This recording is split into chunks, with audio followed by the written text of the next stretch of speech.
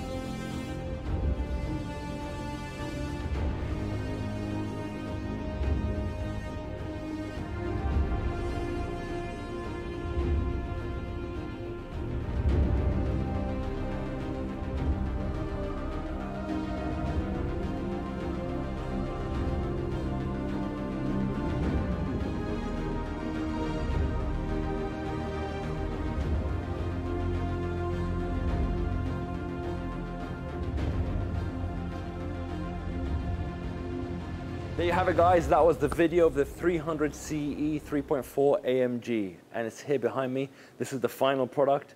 Can you believe that this car is an early 90s car? Some of you viewers are going to be watching this thinking, that's as old as me. It absolutely is. And look at the condition of the car. It looks absolutely fantastic. It looks like a brand new car. So obviously what we did on the car, it was a very good condition car anyway, as I mentioned at the beginning. But so we decided just to increase the gloss factor by doing our level 2 treatment. And usually our level 2 treatment gives you about 80 to 90% correction factor depending on the paint finish. This being that it was in a good condition right at the beginning, we're closer towards the 90% correction factor. So, but the gloss factor is very, very high. As you can see, the gloss level on this is insane. That obviously helps with the paint correction, but also when we start to finish it off and to secure all that, to really make sure that the gloss is at the highest level, we start putting ceramic coating on top, and that's exactly what we've done on this beast. Let's go through, I mean, some of the details of this car, which, I mean, I didn't even know before until the car came here and we started going through all of it. So there's actually a nickname for this car, and it's called the Baby Hammer. And there's also another variant of this, which is called the Hammer. And the reason being is because they called it Hammer and Baby Hammer, is because it's like a hammer hitting you in the back. That's how much the thrust is of this car. And as I said, this car is it's over 30 years old. That's how old this car is. And what AMG have done with this platform is phenomenal. If you start looking at the details, first thing obviously you can notice the arches. The front wings and the rear arches are flared like crazy. And this is because, especially at the back, to make sure that the wider track looks and fits and operates properly. And you have also other details like the front bumper being different, the rear bumper being different. You have loads of color coding that was done. The front grills, you can see the front headlight wipers, and also the windscreen wiper is also color coded. And then obviously the thing that you see the most are these phenomenal wheels. And these are made by OZ, and they're split rim. So lightweight, split rim, and as you can, I think on the video you would have saw that we were actually doing some treatment to this, and we also paint corrected them and also ceramic coated them. Obviously they're wearing Michelins as well, which is always good to see. But yeah, I mean, look at the dish on the rear wheel. Have a look. Look how deep dish that. That's what you call some proper dish factor right there, huh? Look at it. It's just phenomenal. They don't make cars like this anymore. They don't make the wheels that look, and look how aggressive the rear quarters look. So anyway, this is one of the cars that you don't really get to see, because with this car, it's under 50 of them ever made. So it's a very, very rare car. It's actually probably one of the rarest cars that we have here currently in the workshop. And that says a lot, you know? And interior-wise, let's go through the interior. Again, old school 90s interior. But it's got some iconic bits. I mean, the steering wheel is the first bit that you notice. Some of you old AMG junkies like me would know that these are the very, very, very iconic 4-spoke AMG steering wheel. And you also got the Recaro buckets. But back then, the buckets also had, like, I don't think it was 18-way adjustable seats.